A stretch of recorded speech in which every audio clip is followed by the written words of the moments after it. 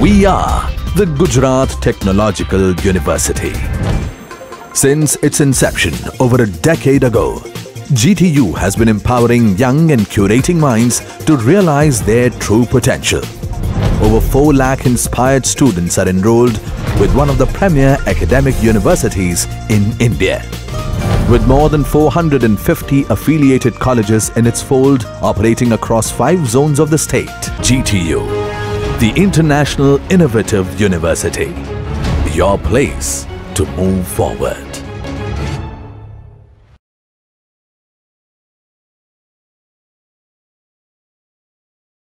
Hello everyone.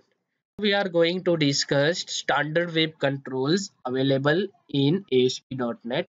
So these are the list of standard web controls which are available in ASP.NET. First one is button, second one is text box, third is label, fourth is hyperlink, next is filing upload, next is checkbox control, then radio button control, and last one is image control. Now we'll start with the first control, that is button control. Button control is used to create a button that sends a request to a web page. It posts the data to the server when it is clicked. A namespace hierarchy for the button control is system.object, then system.web.ui.control, then system.web.ui.webcontrols.webcontrol, and then system.web.ui.webcontrols.button. Now we'll discuss some properties available for the button controls. These properties are not cover all properties of button controls. We are putting over here journal used property of button controls.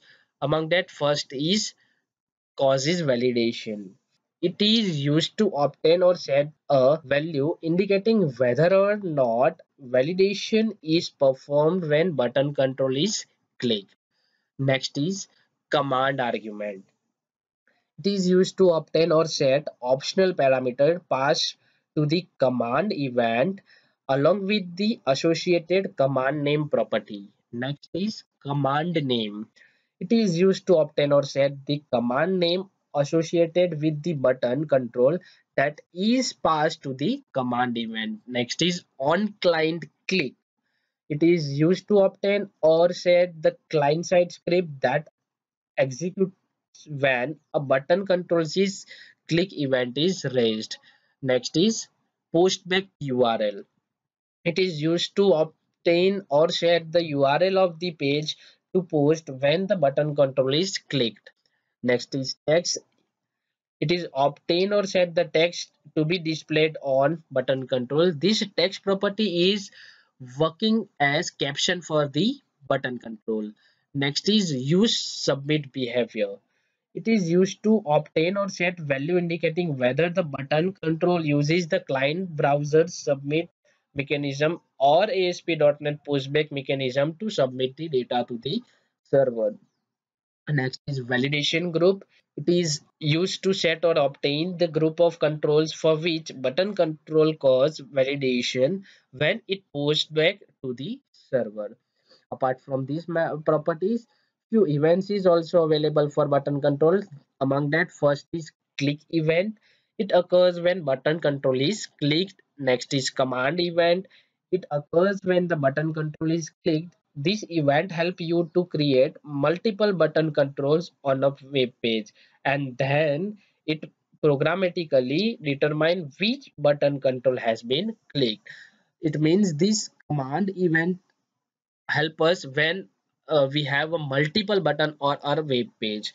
In HTML, if you are going to use button, then you are using input tag, but ASP.NET standard controls will write like this. For example, ASP colon button id equals to button1 run at server. This property defines that this control is a web control and it will execute on server. Next is text that is equal to button. Now we'll see an example of button control, then we'll discuss next other controls. Now to understand the real-time example of button, we have to create web form application. For that you have to go to new project, Then select a web from the categories, and then you have to add ASP.NET web form application. Give appropriate name to it. For example, standard web controls. I'm saving it. It will take some time to create your web application.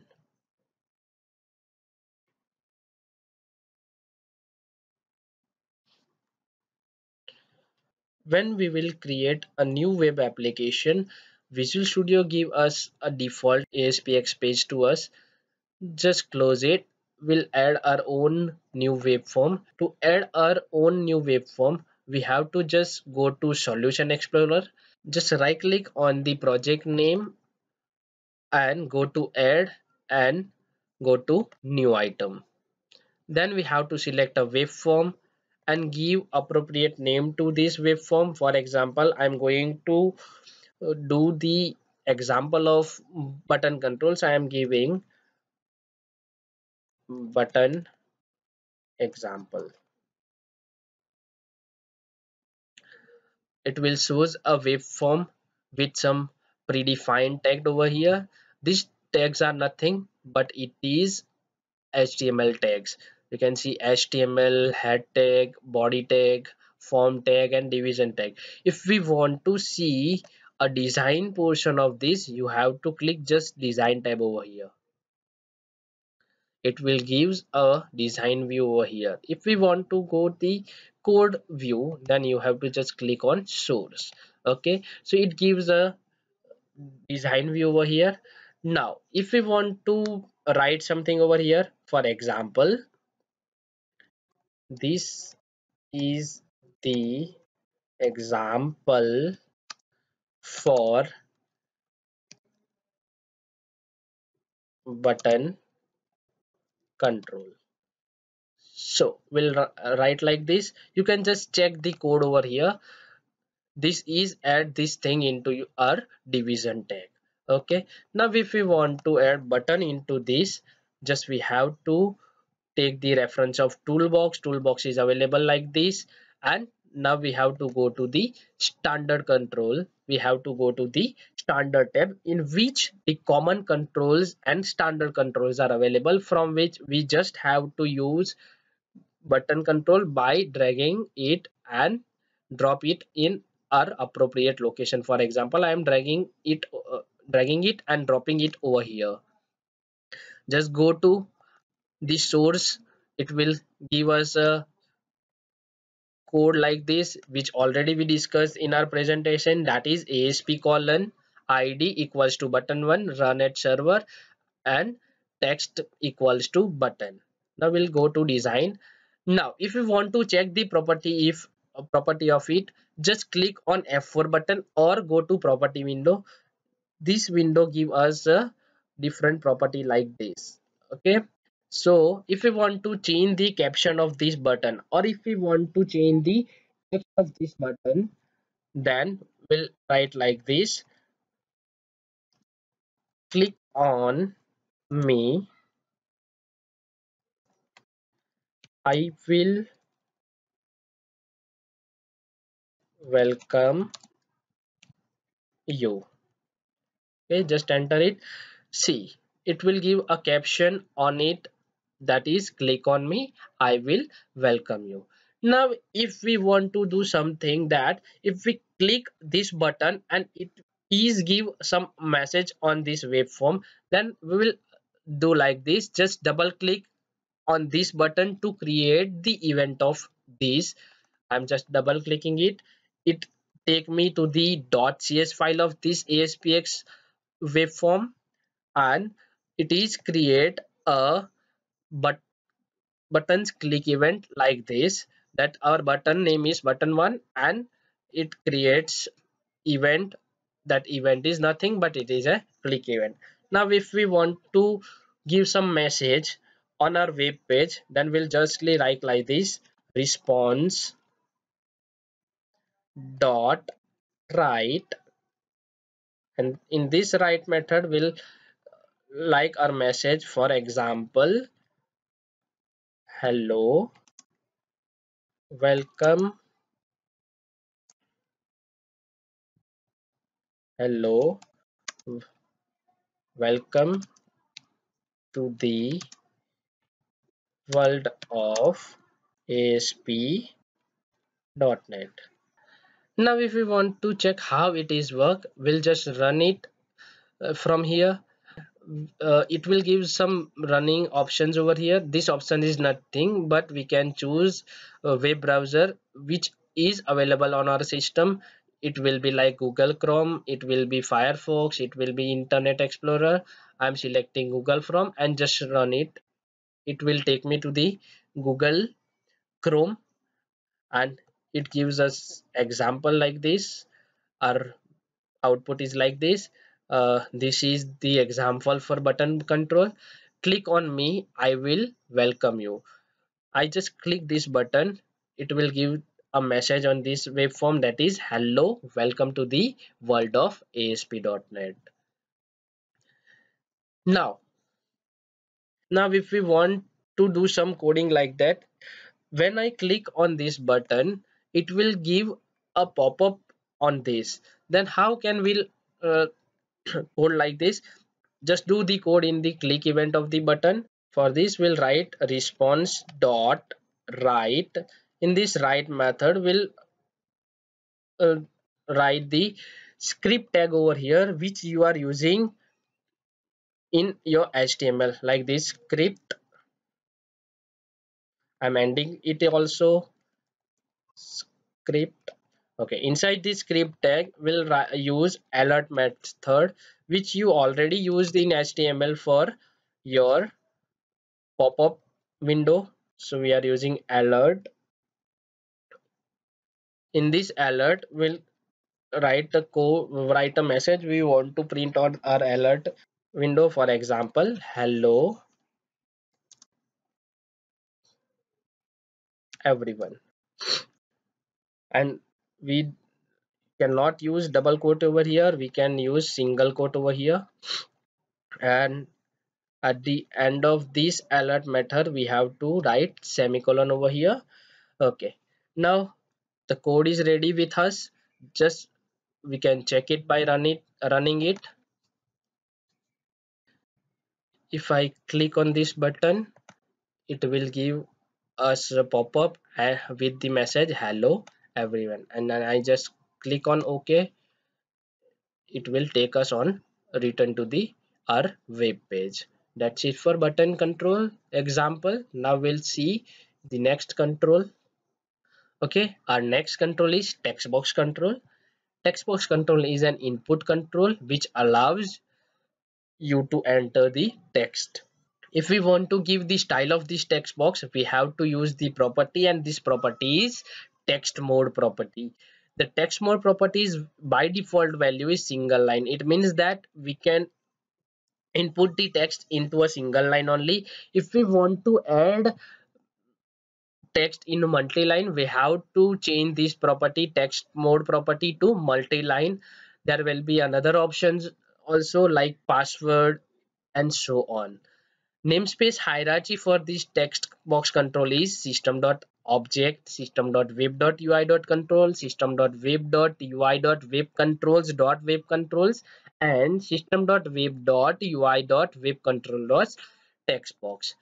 Now we'll discuss some properties, some general properties of text box control. Among these, first is auto complete type. It is used to obtain or set a value that indicates the autocomplete behavior of the text box control. Next is auto postbacks. It is used to obtain or set a value that indicates whether or not an automatic postback to the server occurs when the text box control is lose focus. Next is column. It is used to obtain or set the display width of the text box in character. Next is max length. It is used to set or obtain the maximum number of character allowed in a text box. Next is read only. It is used to obtain or set a value indicating whether or not the content of the text box control can be changed. Next is rows. It is used to set or obtain the number of rows displayed in a multi-line text box. Next is text. It is used to set or obtain the text of the text box control. Next is text mode, which already we discussed. It is used to set or obtain the behavior mode.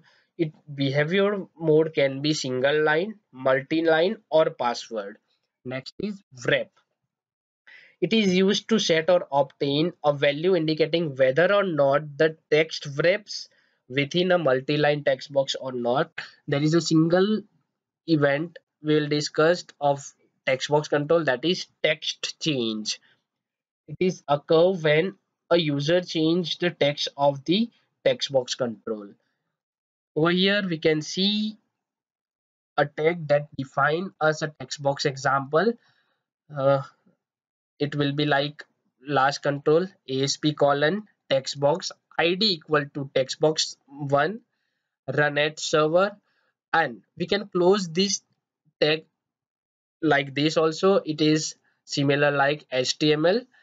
Over here we can say text property is not over here because it is an input control, and whatever user will input in this control will be captured by this text property. Now we'll discuss the example of text box control. To understand the example of text box control, we'll continue with our last project. Just go to solution explorer, just right click on project name and then add new item. We'll add new web form for example of text box control. We'll give some appropriate name to it. For example, text box example. It will add a web form. We'll go to design and we'll write something for it. For example, this is an example for text box control. Now if we want to add text box control, we have to go to toolbox, and in toolbox text box control is available over here. We can just drag and drop at our appropriate location. For example, I am dragging and dropping it over here. Okay, we'll just click on it, and if we will press F4, it will take us to property window, or we can directly go to the property window like this. We can check the different property of it. Check over here, text property of it is empty because the input will be given by user and this input is captured by this text property. Okay, if we want to give the id of it, we can change id of it by, like this. For example, we can give some appropriate id to it. For example, txt single, because we are using it for single line text box. Okay, now if we want to add some multi-line text box, just drag and drop the text box control from toolbox. Okay, go to the property and find the property text mode. Check it. By default the text mode is single line. If we want to change it, we can change it to the multi-line. Check over here, we can have many options. For example, password, color, date and time, email, month, number. We can select it. We doesn't have to provide validation to it. It will directly take validation. For now we'll select multi-line from over here. Check, it will add a scroll to our control, text box control. Now it is allow us to enter multiple lines. Okay, now we'll take an example of password text box also. So we'll just drag and drop the text box from toolbox and go to the text mode property and select it to the password. Okay, it will take the input, but this input will not shown by the user. Instead of it, it will show some special character to us. Okay, apart from this, I also take a single text box, single line text box over here. Okay, and I'm taking a button on it. So I'm going to code like this. Before moving to the actual implementation, we'll give some name, some ID to the controls. For example, as we already give the ID to this control, that is txt single, we'll give ID to this multi-line text box like this, txt multi. Okay, so we can easily identify it at the time of coding. Txt password to this uh, text box control, and this text box control I will use for giving the output of password text box. So I will write like this, txt output.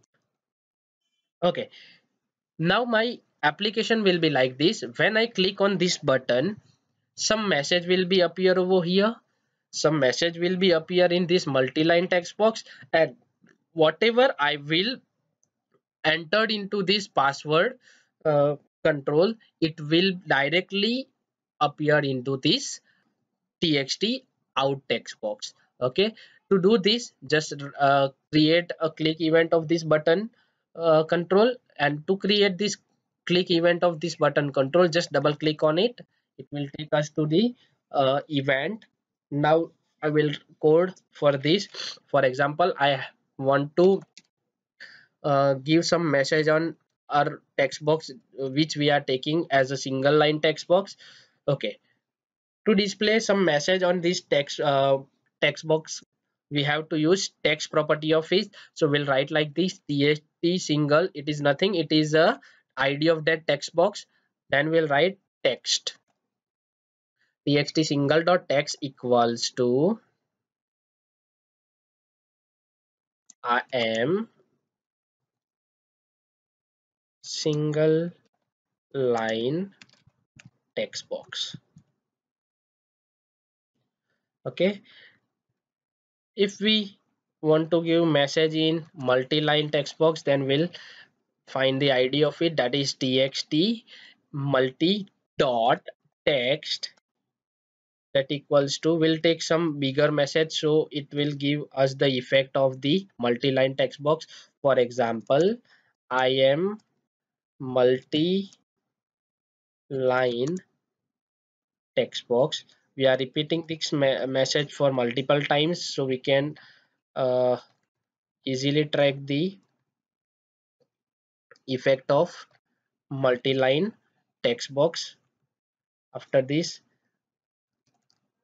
to display the inputted text in password text box, we are using output text box, and we are taking the id of it, that is txt output dot text equals to, over here we don't want to give some predefined text or predefined string, text entered into the password text box. So what, how can we do this?